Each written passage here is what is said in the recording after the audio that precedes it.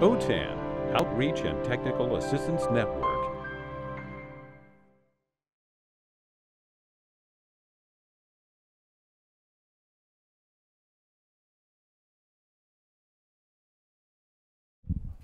All right, well, good afternoon, everybody. It's great to be here with you. I'm Virginia Burrows, here with Will Neddersen at Tustin Adult School, and we're here to share our journey or steps through DLAC. So we want to start with this quote from Steve Jobs, and I think it's a great quote here. I think this is the start of something really big. Sometimes the first step is the hardest one, and we've just taken it.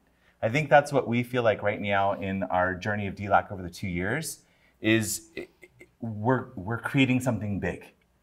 And the step might have been hard as we go through our ups and downs, and you'll hear that today, but it started because we took that first step. So we're really excited about that.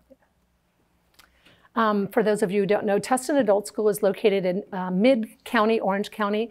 We're part of the Tustin Unified School District. And when we like to say we're about 20 minutes south of Disneyland, in case you're aware of that place. Let's see if this will cooperate.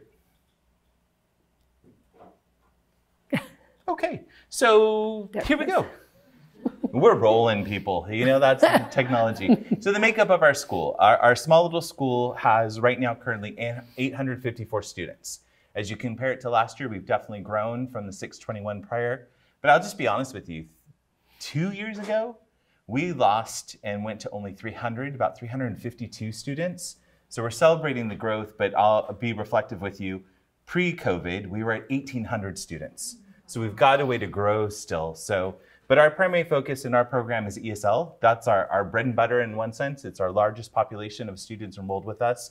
We do citizenship preparation, adult basic education in mathematics and reading, and then we have our adult high school diploma and equivalency. I love this fact. We service the 18-year-old, but our oldest ESL learner is 81 years old.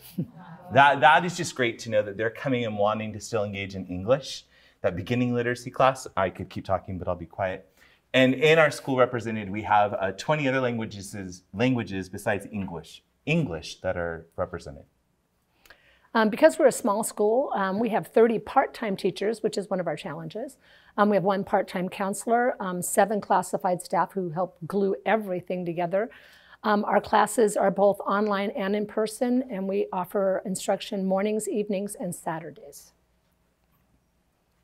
So a little bit about us now that we've been talking. Again, I'm Will Neddersen. I'm the coordinator for our program. We don't have a direct principal, but I'm the administrator that oversees our program, so my title is coordinator.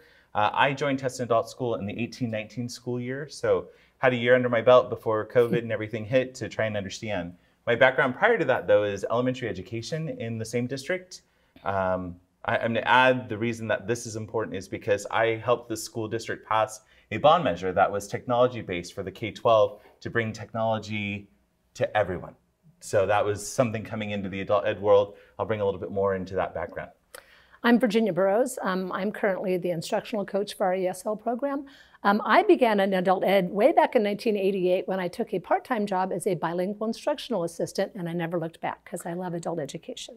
And she's kindly being shy, but she was the one after flexibility that helped reopen Tustin Adult School and took that step back to give me the opportunity. So I love that. Our team, as well as we have supporting team members. Virginia came on new this year for year 2. My first year was with Laura Flores Miranda, who had better opportunities, so we celebrate that, but she's still with the school in other ways. And then we've worked with our leadership team that consists also of our school counselor and our adult ABE or lead ABE ASC teacher.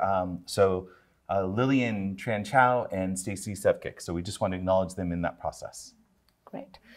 We like this quote: the first step towards success is taken when you refuse to be a captive of the environment in which you first find yourself. We were at a place where we were kind of marching in place, but not moving ahead a whole lot. So DLAC really presented that opportunity for us to really try something new. So we're going to call it the nudge is what DLAC did. You know, we just became a WEO agency. And so all of a sudden these things opened, and the introduction to OTAN was one of them. And an email came through that said, apply for DLAC.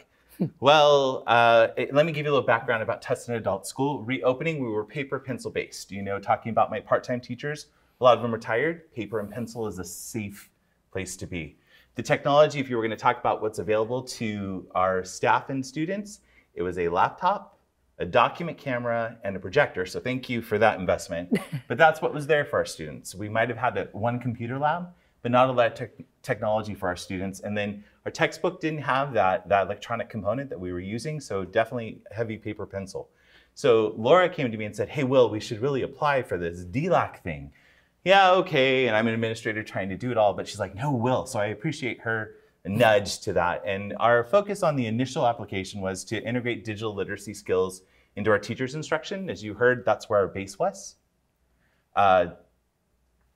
Then basically, the nudge became a big push and shove because this little thing called coronavirus happened. So we were starting that journey, and then all of a sudden, as with all of you, we ended up trying to figure out how in the heck do we do this anymore. So our first step was to go to asynchronous classes or independent study, and then that next fall, we got our teachers on board with Google Meet and Zoom and started that journey. And it wasn't pretty and it wasn't easy, but those were our first steps.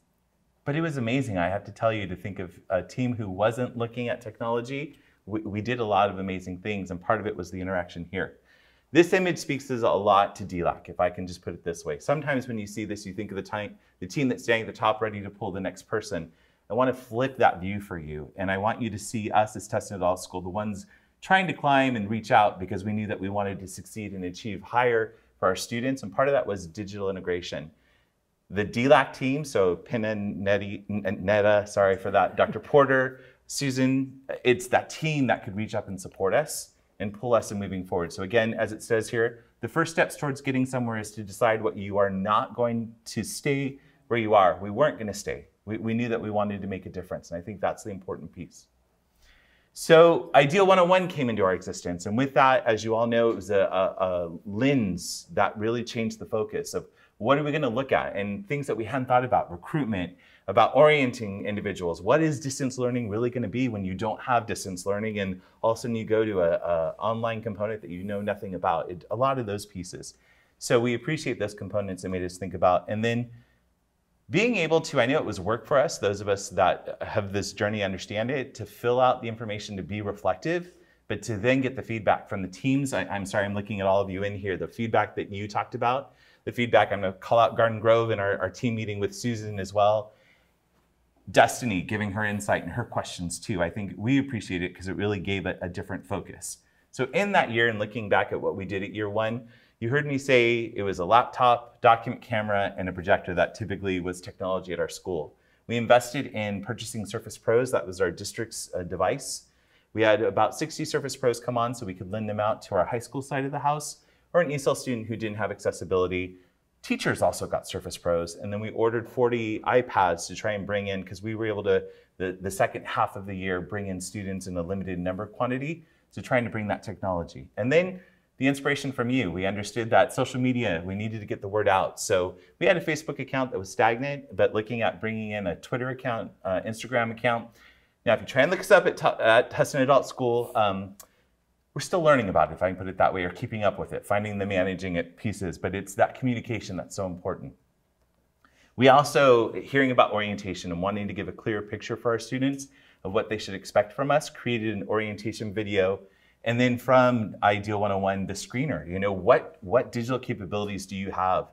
And asking, we created a 4-question screener. Can you send an email? Do you know how to navigate the website? Can you type? Those components, and it gave us a quick understanding of what our students had as they were coming in and registering. They're answering this quick screener for us. With that, we ended year one with our plan. You know, where was our focus? And the 5 focus areas: technology access for learners and staff. We knew that we needed to invest in more technology, but we also needed to invest in getting it into the hands of individuals. So we purchased more devices in those pieces. Recruitment. Mailing postcards. I know that sounds old-fashioned as we're talking about digital literacy, but sometimes you need that, right? To say, oh, come into us. The Instagram and those pieces. Screening and orientation is a big piece that we've set this process. Our classified staff now understand you don't just come in to take a test with us. You're coming in, we're going to introduce, show a video. So really brought the classified staff on board. Online registration was huge for us because we could start saying, oh, who are we missing that comes and fills out a registration form? How can we follow up? So that wasn't even our teaching staff, but our classified staff. And then professional development and staff support, so how we built for year 2. I know Virginia will get more into that. And then looking at instruction and assessment. You heard me talk about paper and pencil. I can proudly say now this year, I can count the number of paper pencil tests we've given on my hand because we went e-testing. We took the steps. So those are big for us. So to those of you that are larger, please understand it's big for us.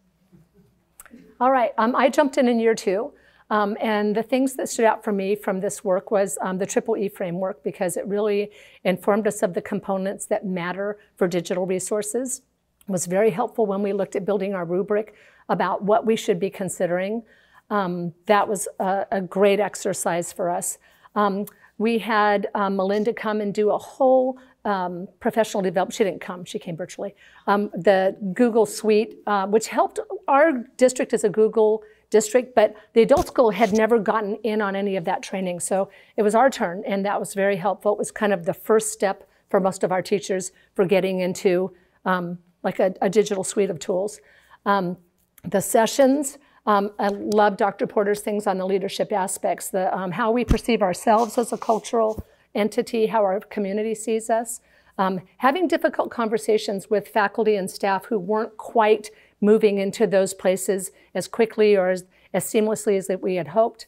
And then the integration of technology. We actually we tried something and ended up having to pivot it a little bit. So that was good learning for us. What we accomplished, we developed onboarding workshops that we developed in terms of being offered before instruction started in basic email, understanding and being comfortable with an online platform, as well as a new curriculum which we started, which we did Burlington English. For professional development, we tried to really bring what Melinda had taught us into teachers' hands in smaller pieces at that point so that they could understand how to make and use a Google form with students and an iPad, or how to do a QR code to make that another way students could access content. And then finally, our rubric. The rubric we developed, we applied to USA Learns, specifically the citizenship curriculum, because our citizenship people didn't really have a lot of digital aspects to their curriculum, and we know that matters maybe even more to them. So that's something where we did an application to that. Sometimes you have to take a half step back to take a step forward. We've had to remember that half step back is important. So we're going to call it missteps, but really we look at it and we've tried to frame it as a change of course to move forward. Part of that onboarding, we celebrate that we did it, we piloted it, but I'm going to be honest with you, enrollment was low, attendance was even lower. We attempted it twice and even got worse results. So we know that there's a change in that. With that, we've looked at we would want to bring in a team that's going to go into actual classrooms, because we learned from our teachers as well. Teach us all together so we all know together how to work and function. So that's one of our plans, is taking a coach, myself, and another teacher to go in and support. And then professional development, using Google Forms to ask our teachers in survey. They shared with us, we need more time to think. So allowing a time of collaboration where we're quiet and they can exchange ideas together and reflect on what we've just learned together or what we've learned in the past to refine our practice, it's huge and it's important. So that's part of what we're looking to move forward with. Challenge is still, this slide is the same one. Part-time staff is always going to be a challenge for us. Funding for professional development and for technology, I'd love to get a technology piece into every one of my adults' hands that comes through our door, so that way they can touch it. Because sometimes touching it breaks that fear of even working with technology. Mm-hmm. And being able to take that first step and be risk takers is huge. If we want them to be innovators, creators, they have to touch the device first. Mm-hmm. And then enrollment, you heard me say, we're still behind on that. We want to build that. And we close with this. I just want to read this quote to you. A leader is someone who steps back from the entire system and tries to build a more collaborative, more innovative system that will work over the long term. DLAC, NOTAN, thank you for taking us on to build us as leaders. And we hope that we can build leadership at our own school so they can be collaborators and innovators as well. So we know there's more future work to do, but thank you very much.